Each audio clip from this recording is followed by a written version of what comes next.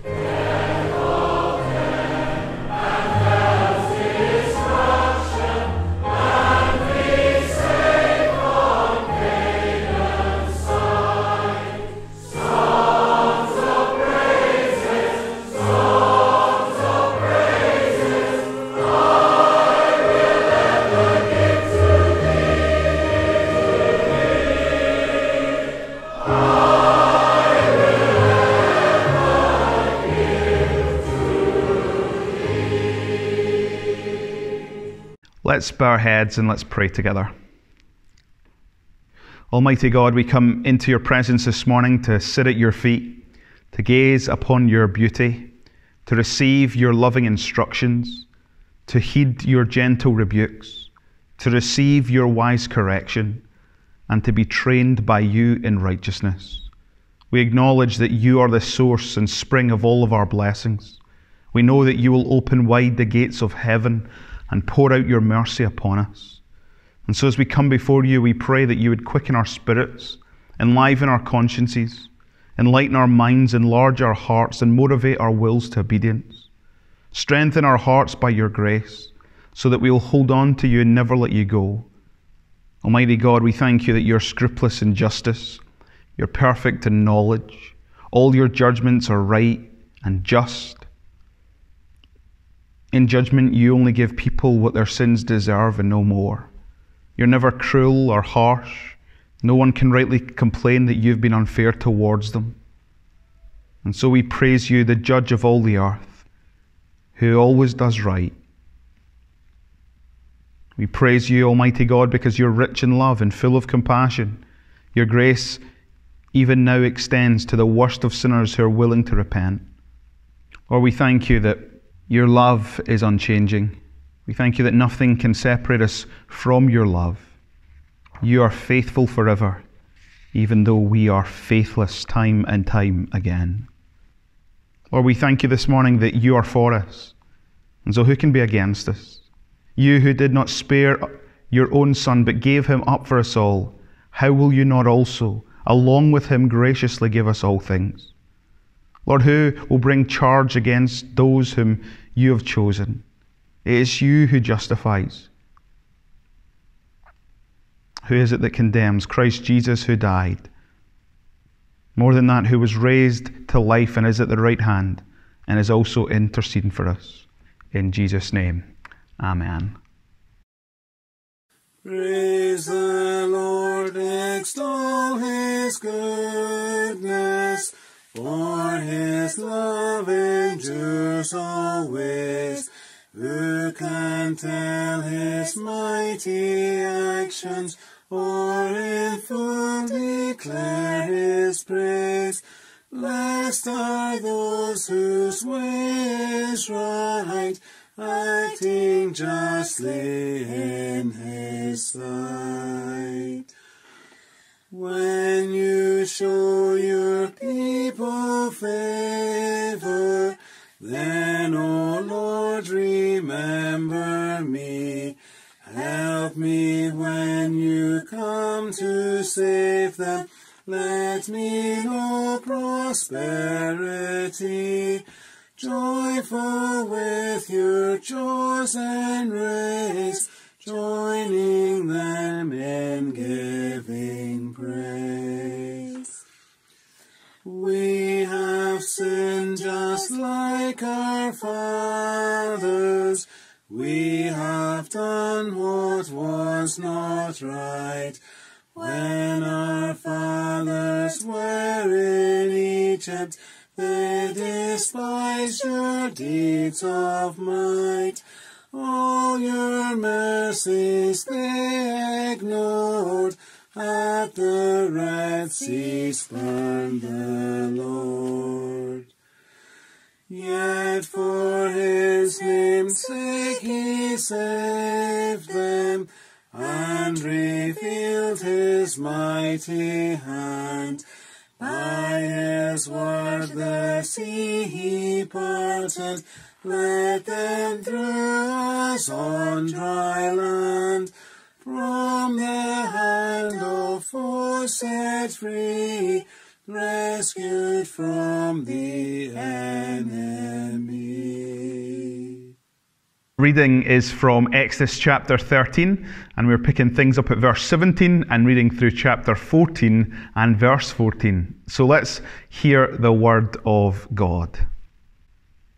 When Pharaoh let the people go, God did not lead them on the road through the Philistine country, though that was shorter. For God said, if they face war, they might change their minds and return to Egypt. So God led the people around by the desert road toward the Red Sea. The Israelites went up out of Egypt, armed for battle. Moses took the bones of Joseph with him because Joseph had made the sons of Israel swear an oath. He said, God will surely come to your aid, and then you must carry my bones up with you from this place. After leaving Succoth, they camped at Etham on the edge of the desert. By day, the Lord went ahead of them in a pillar of cloud to guide them on their way, and by night in a pillar of fire to give them light, so that they could travel by day or night. Neither the pillar of cloud by day nor the pillar of fire by night left its place in front of the people. Then the Lord said to Moses, tell the Israelites to turn back and encamp near Pi-Hiroth, between Migdol and the sea. They're to encamp by the sea directly opposite Baal-zephon. Pharaoh will think, the Israelites are wandering around the land in confusion, hemmed in by the desert. And I will harden Pharaoh's heart, and he will pursue them. But I will gain glory for myself through Pharaoh and all his army, and the Egyptians will know that I am the Lord." So the Israelites did this. When the king of Egypt was told that the people had fled, Pharaoh and his officials changed their minds about them and said, "What have we done? We've let the Israelites go and have lost their services." So he had his chariot made ready and took his army with him. He took 600 of the best chariots, along with all the other chariots of Egypt, with officers over all of them. The Lord hardened the heart of Pharaoh, king of Egypt, so that he pursued the Israelites who were marching out boldly. The Egyptians, all Pharaoh's horses and chariots, horsemen and troops, pursued the Israelites and overtook them as they camped by the sea near Pi-Hahiroth, opposite Baal-zephon. As Pharaoh approached, the Israelites looked up, and there were the Egyptians marching after them. They were terrified and cried out to the Lord. They said to Moses, "Was it because there were no graves in Egypt that you brought us to the desert to die? What have you done to us by bringing us out of Egypt? Didn't we say to you in Egypt, 'Leave us alone. Let us serve the Egyptians'? It would have been better for us to serve the Egyptians than to die in the desert." Moses answered the people, "Do not be afraid. Stand firm, and you will see the deliverance the Lord will bring you today. The Egyptians you see today, you will never see again. The Lord will fight for you. You need only to be still." Amen, and may God bless this reading from his holy word.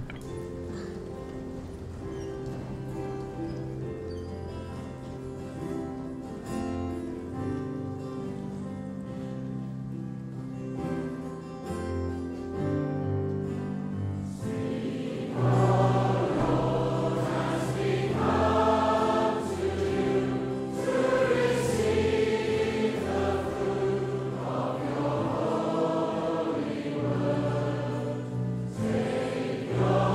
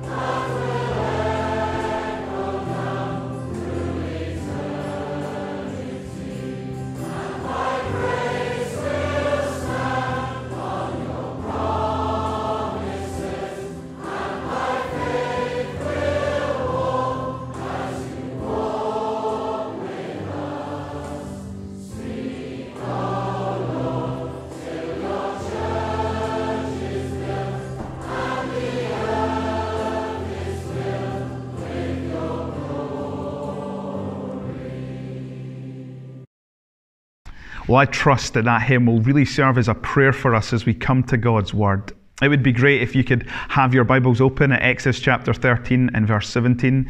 Finally, at last, we come to the point in the story of Exodus where God's people are triumphantly marching out of the land of Egypt. And as we study this passage together, my plan's very simple. I want us to walk through these verses and see the lessons that God wants to impress upon our hearts. This is the moment we've been waiting for. God's people leaving Egypt and heading to the promised land. Now in verse 17 of chapter 13, Moses sets the scene for us. Look at the opening words. When Pharaoh let the people go. So as we picture God's people in our mind's eye, I think we're to imagine them with a spring in their step. They are leaving the land that has caused them so much misery, pain, and suffering. They had been slaves for 430 years, but now they are free. Now they have their first taste, their first experience of the reality of living as free people. I suspect they were feeling like they were on top of the world. They must have been filled with joy and elation, knowing that God had just delivered them and they had been mere spectators to His deliverance. And remember that as God's people were leaving Egypt, we were told that the Egyptians, God had made them favorably disposed to the Israelites, so they gave them gifts of silver and gold. And so as we picture them marching out of Egypt, picture them like a victorious army, carrying and weighed down with all this loot. Now, I say picture them like a victorious army because we actually are told that in verse 18. See, if you look at the end of verse 18, we read the Israelites went up out of Egypt armed for battle. Now, it would be easy to read this verse and think it meant they left Egypt tooled up for battle. But the idea the scholars point out to us is that they left Egypt in an orderly manner, like they were in a military formation. And so as we picture them marching out, they're marching out with confidence, they're marching out with hope for their future. They're marching out, breathing a new air. Life is different. They are God's triumphant and victorious people. Now, let's look at what verses 17 and 18 say regarding what happens as they left Egypt. When Pharaoh let the people go, God did not lead them on the road through the Philistine country, though that was shorter.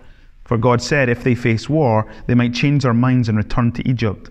So God led the people around by the desert road toward the Red Sea. So God's people are making their journey towards the promised land, but God doesn't lead them on the quickest route to Canaan.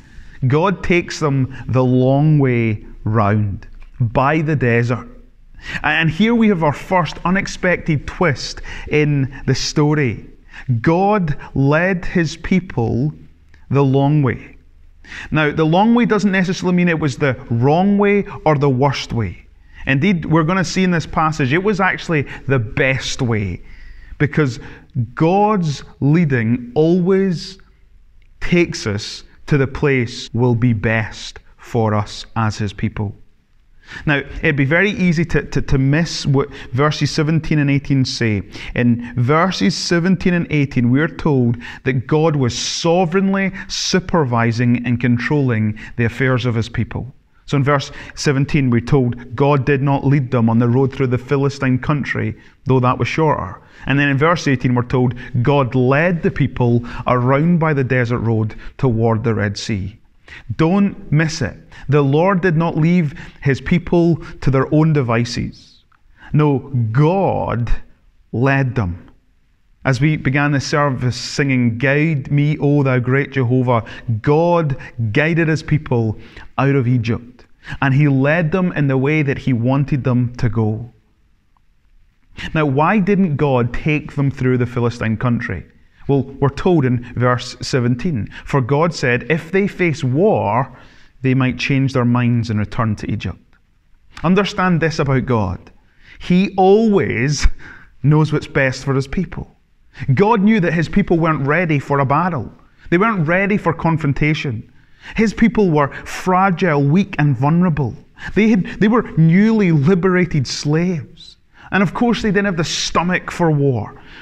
They weren't ready to face a determined opposition like the Philistines, seasoned in battle. In fact, notice what God says. If they face war, the Israelites might change their minds and return to Egypt. In other words, God knew that there was the very real possibility that his people would be so discouraged by a battle that they would want to return to Egypt. And so God led them not on a shorter route, but on a longer route, because he knew what was best for them. Let me say what I've said before. God always knows what's best for his people. Now we see in this action of God leading them this way that God was being gracious and compassionate. But not only that, we need to recognize and realize that God always has more purposes than we can ever imagine. One person said, in every situation and in every circumstance of life, God is always doing 1,000 different things that we cannot see and we do not know. And we're going to see that in this passage. God was doing more than just one thing. He was doing a number of things that his people could not see and did not yet know. Because one of the Lord's purposes in taking his people this way was he had some unfinished business with the Egyptians. And he was about to settle it. And he was going to use this journey by the Red Sea to do that.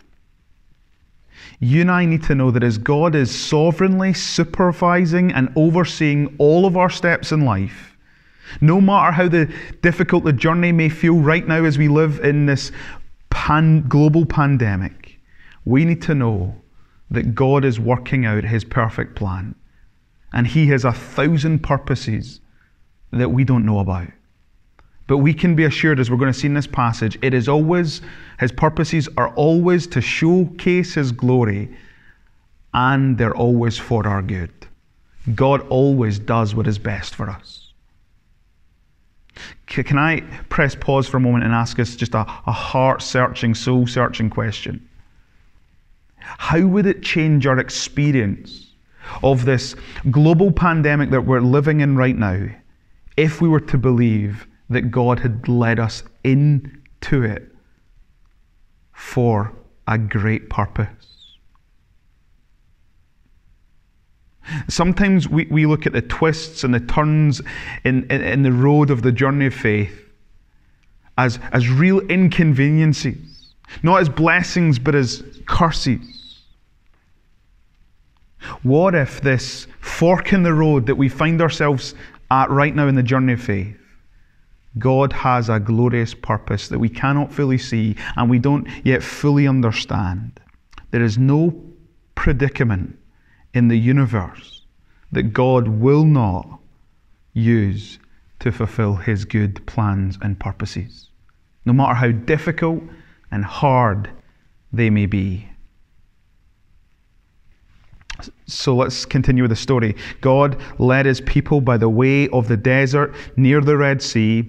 And then in verse 19, we're told God gave his people a reminder that he would in due course bring them to Canaan.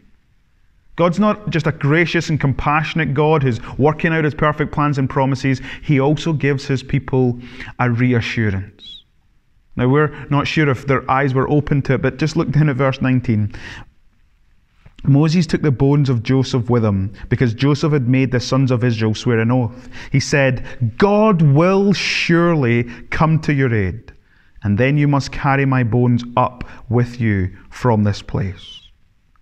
At the beginning, I mentioned how God's people left Egypt and they were weighed down with the gold and silver given to them by the Egyptians. Well, in verse 19, we read that they were weighed down with something else, or I rather should say someone else, Joseph. Because Moses took Joseph's bones with him. Joseph, remember, he was the reason how God's people ended up in Egypt in the first place. Joseph, just before he died, he made an oath. He made the Israelites swear an oath regarding what would be done with his body when he died. He said, God will surely come to your aid. And when he does, you are to take me with you to the promised land. And what have we just seen God do? He's come to their aid. He's delivered them from Egypt. He's been faithful to his promise. He's been faithful to his word. And now he's leading them to the promised land. And they're carrying Joseph's coffin, or perhaps because he was a prince of Egypt, his sarcophagus. And as they're carrying it, God's people should have been aware that God was being faithful to the promise that he made a way back to Abraham, to Isaac, and to Jacob, that he would deliver his people from slavery and bring them to the promised land, a land flowing with milk and honey. God's people should have recognized in Joseph's coffin that their God was a faithful God. I wonder, church, do you and I realize how faithful God is? How faithful God is to his promises. You know, it's quite striking, isn't it, that in this moment, this season of life, that one of the emblems, say, of the NHS has become the rainbow flag. Every time we see a rainbow, we know from God's word it is a promise that God will never flood the world like he did in the days of Noah. Every time we see a rainbow, we're to be reminded of God's promise to us as his people. Every time we wake up, God is faithful to his promise to give us new mercies, because great is his faithfulness, as we read in Lamentations. As God's people, we are to look around us and see evidence that God is faithful to all that he says, and we can take him at his word. Now let's pick things up in verse 20. After leaving Succoth, they camped at Etham on the edge of the desert. Now, maybe it was at this point that God's people began to realize that they were headed in a strange direction. Like they knew that they were headed to the promised land. That was always the plan and the purpose. But you can imagine them saying to themselves, where are we going? Like, why are we being led to the desert? It doesn't make sense. It doesn't feel right. We're walking away from everything we're supposed to be walking towards.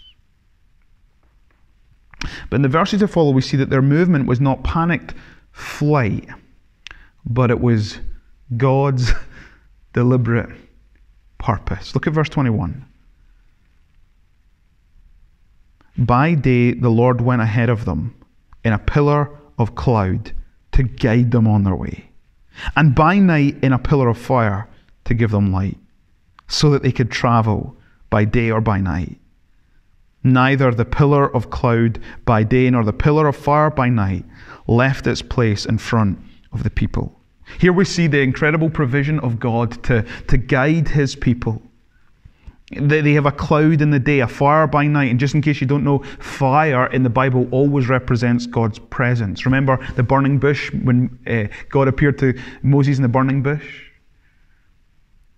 Now, it must have been really assuring for them to know that God was guiding them 24/7. How encouraging, how caring, how reassuring that God was always with them. He was leading them on their way. All they had to do was look up and see the cloud and see the pillar of fire. This massive, visible demonstration of God's presence. God was their companion, leading them in the way that he wanted them to go. And there's a lesson there for you and I, isn't there? God always leads his people. And today we know that we have living within our hearts the presence of the Holy Spirit. Jesus said that he would be with us until the end of the age, and when he gave the Great Commission just before his ascension. We've not been left as orphans in this world, but we've been given the very presence of God in us as we live this life of faith, as we journey through this world, God is the one who's leading and guiding us. Now, pick things up in chapter 14, verses 1 to 4. Then the Lord said to Moses, "Tell the Israelites to turn back and encamp near Pi-Hahiroth, between Migdol and the sea. They're to encamp by the sea directly opposite Baal-zephon. Pharaoh will think, the Israelites are wandering around the land in confusion, hemmed in by the desert. And I will harden Pharaoh's heart, and he will pursue them. But I will gain glory for myself through Pharaoh and all his army. And the Egyptians will know that I am the Lord." So the Israelites did this. Now here's another twist in the story. God tells his people, turn back and encamp here. And this place where they were to encamp, it wasn't a particularly good one, because it meant that they would have their backs to the sea and in front of them was the desert. And Pharaoh's military scouts, who would be no doubt patrolling the borders, would look out and see that it looks like the people of Israel are in a state of confusion. And no doubt as this military intelligence was brought to Pharaoh, he would think, these former slaves of mine are unable to cope with their newfound freedom. And so it would be easy for him to think that he could recapture them as they were straying. Not only that, we know that was God's very plan, and God was going to harden Pharaoh's heart so that he would pursue them. Now in verse 4b, we are told why the Lord did this. Every time God had hardened Pharaoh's heart in the story of the plagues, he always had a purpose. And the purpose has never changed. Look at verse 4b. "But I will gain glory for myself through Pharaoh and all his army, and the Egyptians will know that I am the Lord." That's the message of the book of Exodus.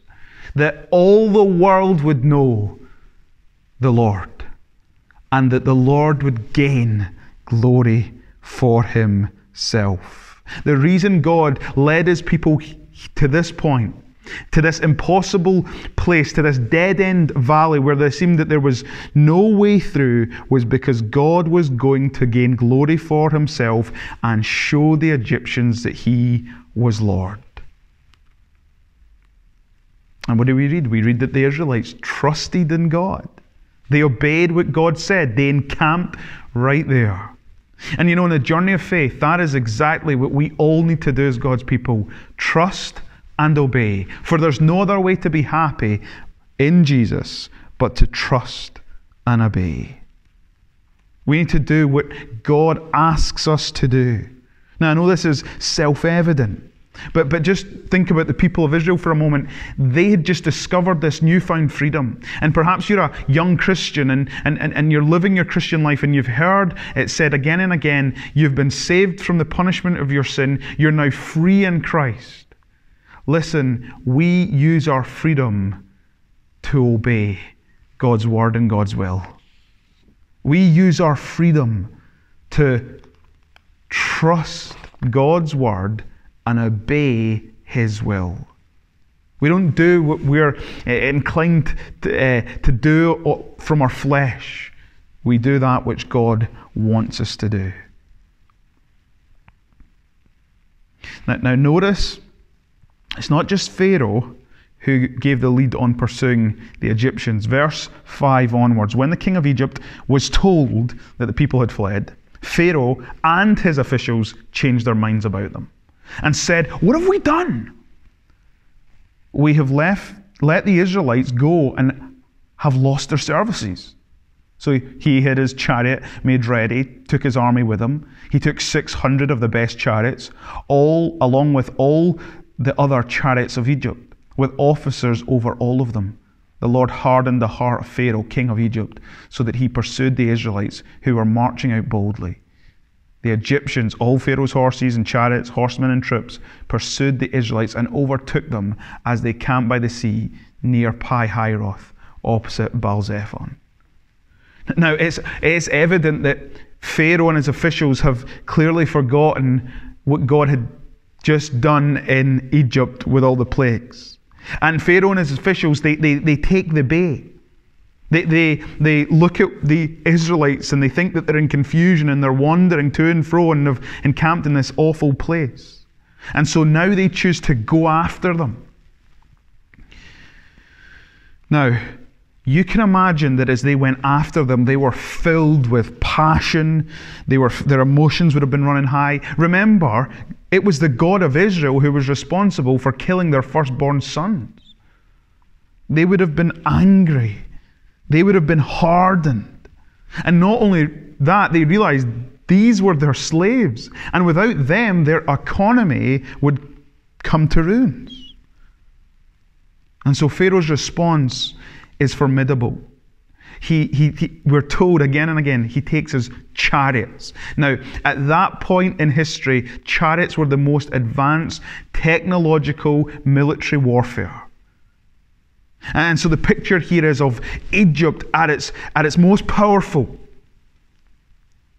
coming after God's people who are a sitting duck. They've got their backs to the Red Sea. They've got the desert in front of them. And as we look at this situation, we might think it's an impossible situation. God's people are going to be destroyed. But we know that God has them here because he's going to use it to gain glory for himself and teach these Egyptians once and for all that he is Lord and God. Now look at verses 10 and 12. As Pharaoh approached, the Israelites looked up, and there were the Egyptians marching after them.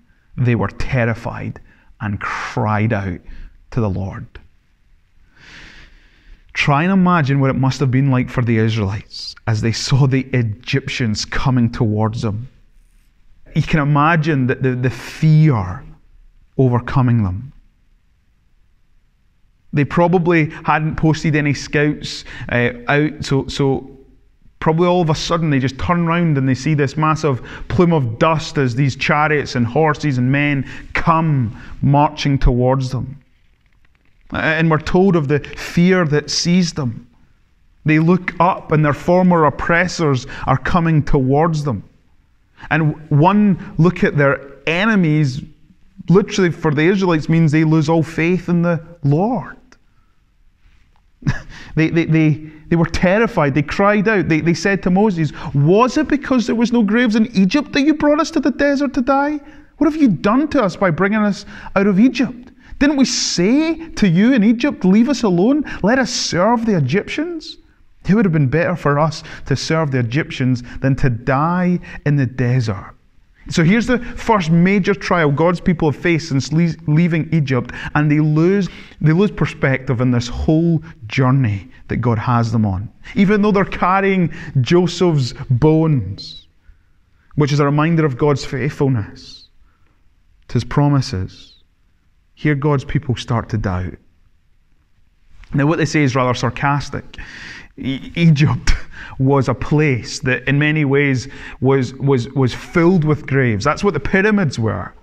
It was famous for, the Egyptians were famous for their commitment to the death and the afterlife.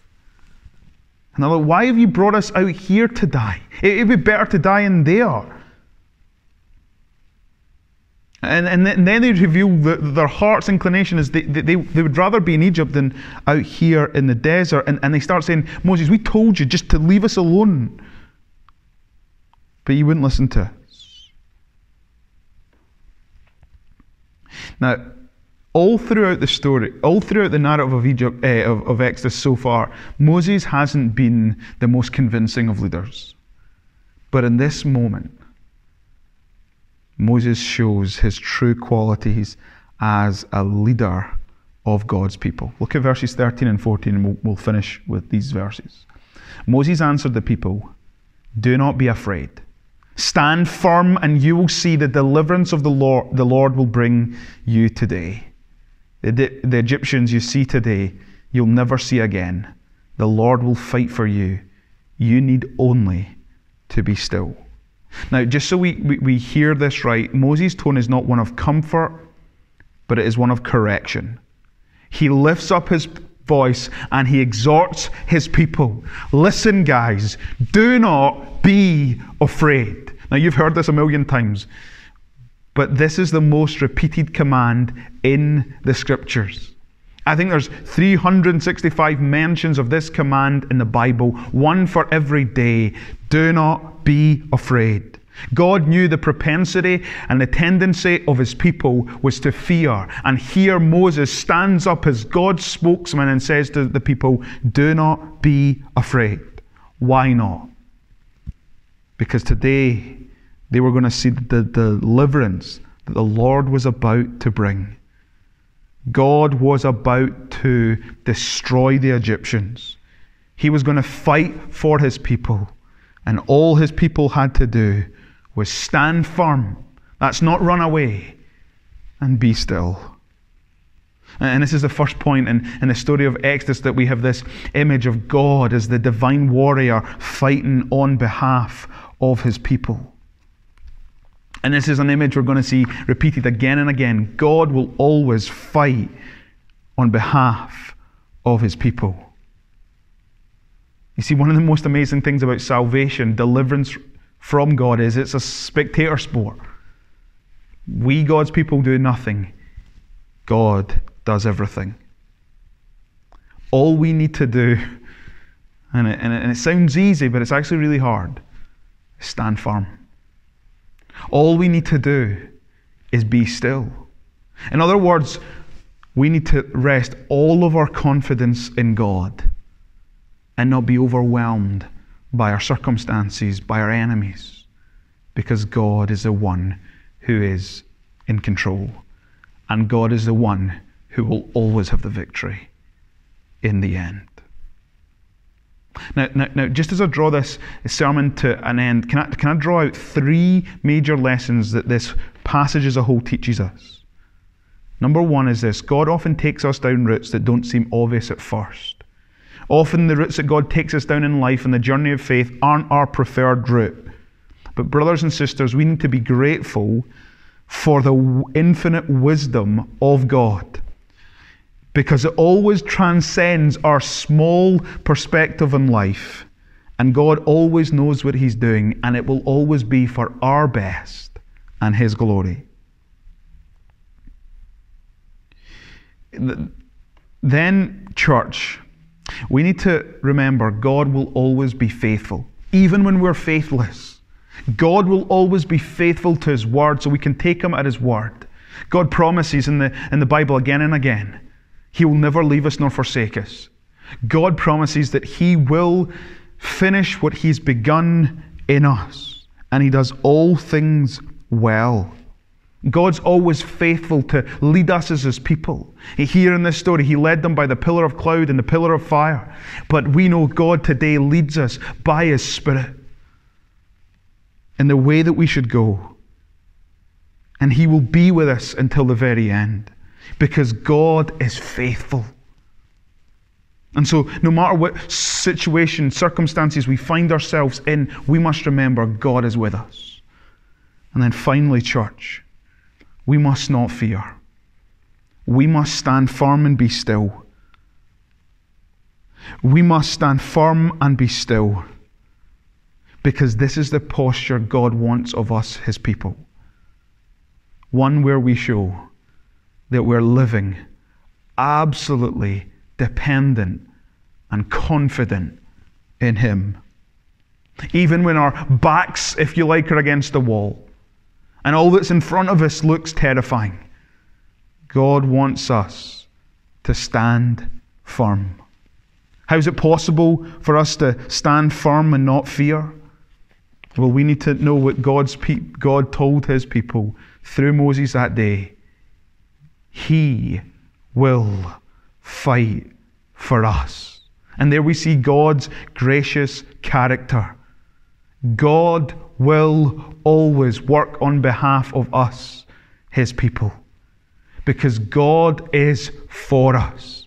And the reason he does it, at the heart of all of the purposes of God, is his glory and our good.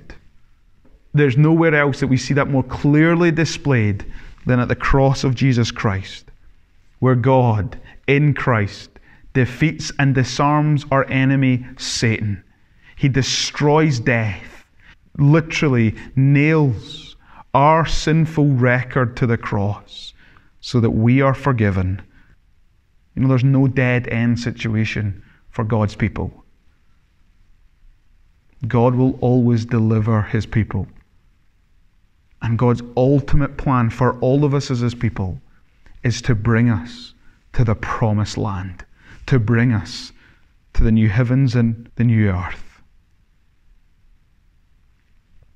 Let me finish this sermon by quoting from Romans 8. What then shall we say in response to these things? If God is for us, who can be against us? He who did not spare his own son, but gave him up for us all, how will he not also, along with him, graciously give us all things? Who will bring any charge against those whom God has chosen? It is God who justifies. Who then is the one who condemns? No one. Christ Jesus who died, more than that, who was raised to life, and is at the right hand of God and is interceding for us. Who shall separate us from the love of Christ? Shall trouble or hardship, persecution or famine, nakedness, danger or sword? No. In all these things we are more than conquerors through him who loved us. For I am convinced that neither death nor life, neither angels nor demons, neither the present nor the future, nor any powers, neither height nor depth, nor anything else in all creation will be able to separate us from the love of God that is in Christ Jesus our Lord. Let's pray. Lord, in light of this passage, we want to rest all of our confidence in you and all of our trust in you, because you always do what's best for us. You're so faithful to your word. You are faithful to save. Your arm is not short to save. You're mighty to save. And God, even as we find ourselves living in a strange time of lockdown and global pandemic, we pray that you'd help us not to be afraid, but to stand firm and to be still, so that we can watch on as you perform wonders for your own glory, and as you work out your own purposes in, through our lives. Lord, we are humbled to know that even though we don't see it and often don't know it, you're doing 10,000 things in one moment, and we may only see one of them. How awesome and great you are. No predicament, no global pandemic is too big for you. But it's just another opportunity for you to showcase your glory. Lord, we look forward to the day when we will come to the promised land. And there will be no more sin, there will be no suffering. There will be no more enemies, and there will be no more death. But there will be life, and life in its abundance in your presence. And we look forward to that day when we will be guided into your near presence to live with you forevermore. So Lord, hear this our prayer. In Jesus' name, amen.